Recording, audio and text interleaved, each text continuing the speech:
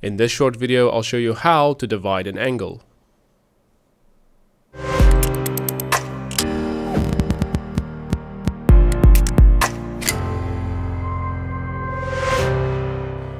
Hi everyone and welcome to another video from EGD Online.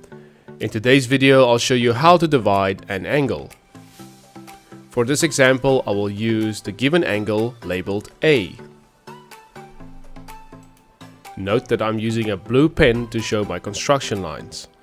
For this step, you will require your compass. Place your compass on A and construct 2 points on each line that forms the angle A.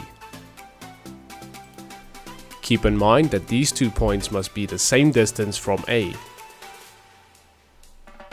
Next, we will use these 2 points and apply the middle point method, but only towards one side.